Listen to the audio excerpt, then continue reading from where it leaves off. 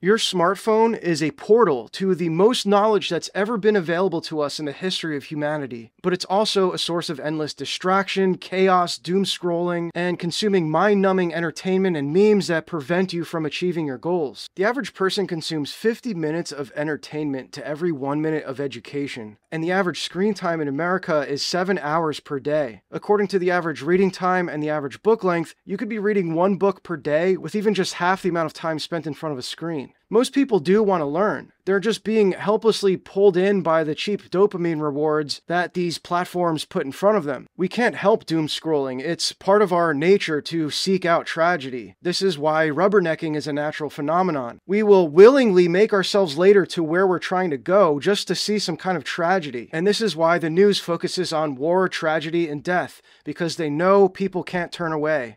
I've spent countless hours researching this phenomenon. I wanted to learn how successful people use social media and stay productive. And what I found was that an overwhelming amount of entrepreneurs simply don't watch the news. They're aware of the psychological tricks that the news plays on our mind to keep us feeling scared and anxious while not being able to turn away. Successful people also know that most of what's on the news doesn't even affect their day-to-day responsibilities. So how do the top performers in the world consume digital media content without getting sucked in by its distractions? The secret is they flipped the E versus E ratio, a metric that determines how much time someone spends on education versus entertainment. According to Brian Tracy, the amount of time someone spends on education versus the amount of time they spend being entertained is directly reflected in their earnings. If this is even remotely true, doesn't this seem like something that's worth taking action on? So here's 3 ways you can flip the E versus E ratio and enter the top 20%. First is to hijack your media consumption with education. And you could do this by listening to audiobooks in the car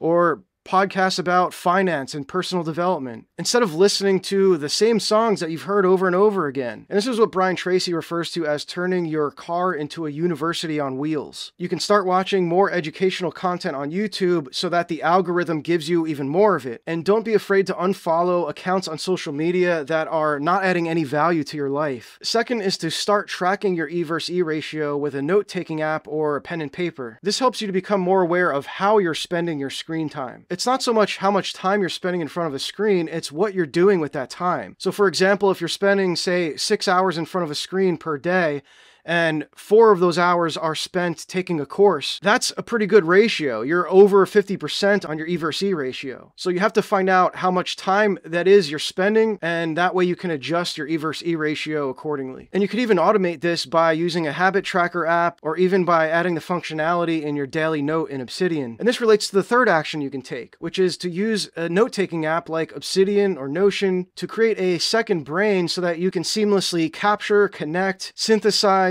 and ultimately distribute the knowledge that you're acquiring. Doing this transforms your device from a source of endless distraction into a productivity machine, capturing information and distilling it into intellectual assets that fuel your creative efforts. The top 20% are focused on learning and trying new things to improve their lives and the lives of others as a result. Be brave enough to be bad at something new, and you'll excel beyond 80% of other people.